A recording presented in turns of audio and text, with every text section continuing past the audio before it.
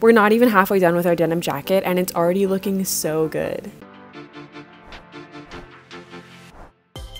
I picked up this jacket from my local thrift store for $15, and I would really recommend getting a light wash denim so your paint will show up better. And here is the stencil I'm going to be using. For my paint, I'm using orange and white fabric paint. Alright, and now we're ready to start painting. I definitely had to apply multiple coats. Now for the accents, I'm going in with a really thin flat brush so we can do lots of little details, but before doing the orange, I'm painting the accents in white. I found that if you paint a white base before going in with whatever color you want to use, it allows that color to show up much brighter. And now I'm going to go in with a star stencil and add some orange and white stars around the Texas. I honestly love how this came out. I think it turned out really cute and this would be so fun to wear to sports games. I also think it came out really professional looking and I spent under $40, which is insane. Most new jackets are that price. Head to our website to check out more of our stencils and don't forget to tag us on social media with your stencil art.